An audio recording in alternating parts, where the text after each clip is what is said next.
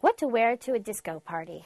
Well, you're going to want to just think sparkle, shiny, 70s, metallic. That is what you want to keep in mind for disco. You really want that Saturday Night Feverous look. So anything shiny, silver, gold, shiny blacks, any of your metallics are going to work great. As you can see with Kelly, we pulled out a vintage piece. This is actually a great fun little poncho piece that we've just tossed on over her that you could do a very similar tube top feature with the sequins.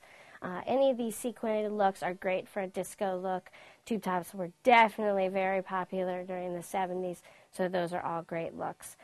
As far as for your pants, we put together a cute little skirt piece for her. You could do bell bottoms, you could do hot shorts, something very, very short, little cheekage almost showing. Those are all very popular for that disco 70s look. As well, you're going to want to keep that thematic into your shoes, some nice shiny gold ones, silver ones. Anything with a good shine. Definitely heels are more appropriate. The platform, of course, was very popular during that time as well, so having a platform heel versus the thin pointy heel is just as appropriate. So all of those are great for a fun disco. Those go-go boots are still being worn very heavily, so you can even throw those on. Just make sure you've got it with the metallic shines and whatnot of the disco 70s versus that plastic, platiny 60s attire. So, to finish off your disco look, nothing screams better than the Farrah Fawcett Do. So, certainly going with something like that is going to be great for your disco look. Kelly here, we've changed up her look just simply by adding a wig. This is a Farrah Fawcett styled wig, so it's easy. You just throw it on and it's already styled for you.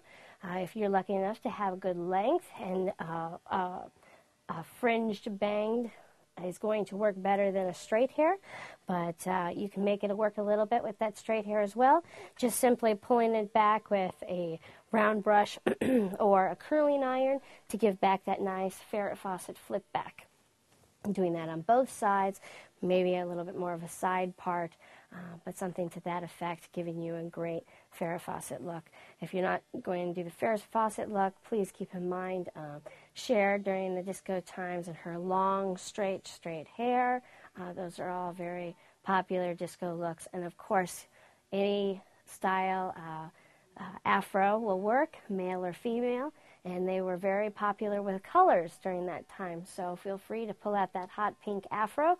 That's going to be great fun for a disco look. Nothing screams more than hoops for a disco look. Of course, there's disco balls and other such fun jewelry pieces that you can add for the ears. Any of the big metal jewelry is great for a disco look. Anything that, stars, moons, anything celestial like that is going to be great for a piece to wear for your disco ensemble. And just finish it off with maybe some eyelashes or lots of mascara at least. Really get those eyes to pop. Some little bit of liner.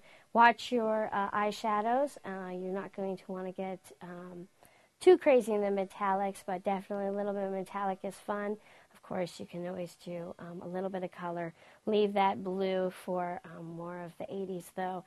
You can do a lighter blue to the lid and keep that. A little bit of the disco is okay, but there's a lot of other colors to choose from. And definitely get those lips out there.